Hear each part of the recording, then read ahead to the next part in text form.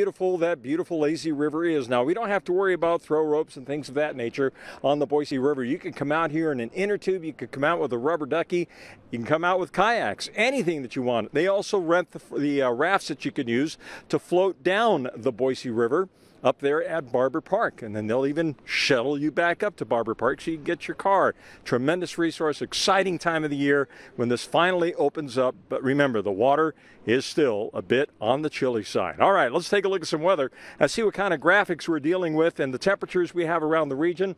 What we have are temperatures in the 80s throughout the Treasure Valley. So today was a little bit cooler than yesterday. Yesterday we topped out at 92. I think today we're going to be topping out at about 82 or 83 degrees, and tomorrow will be even cooler than it's going to end up being today because we're under the influence of a little bit of a northwesterly flow right now, so that's going to cool us down, but it ain't going to stick around for very long. I promise you the temperatures are going to get downright toasty once again this weekend. Here's the satellite imagery.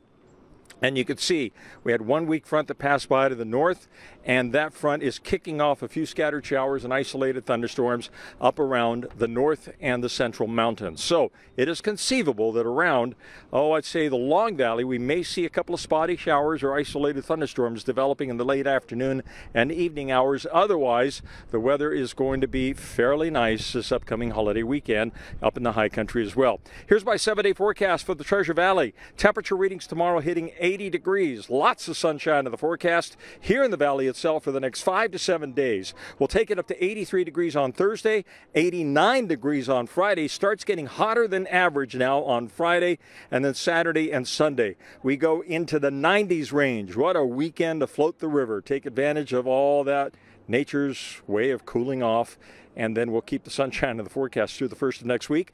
And if you got plans to go to the Long Valley or up in the mountains here in the west central part of the state, we will see partly cloudy skies tomorrow. Temperatures a touch cooler at about 69, and then on Thursday, Friday, Saturday, Sunday, there you can see those temperatures warming up, with Saturday being the warmest day of the week at 80 degrees. That's going to end up being the high temperature up in the Long Valley on Saturday, and Sunday will be very close to 80 degrees as well, with sunny to partly cloudy skies up in the high country. No big storms on the horizon. Everything is looking fantastic. I love the attitude of the folks who come out here and they're enjoying all of this wonderful resource that we have right here in our backyard. How many other cities do you have where a river runs through it and you get to float on that river and have fun and enjoy this incredible summertime weather? It's just a true jewel that we have here in the Treasure Valley, Natalie. And first day of the float season marks a very special day.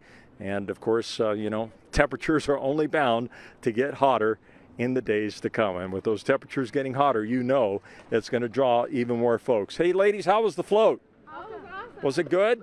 Yeah, great weather. There you go. What more do you need? Natalie, back to you.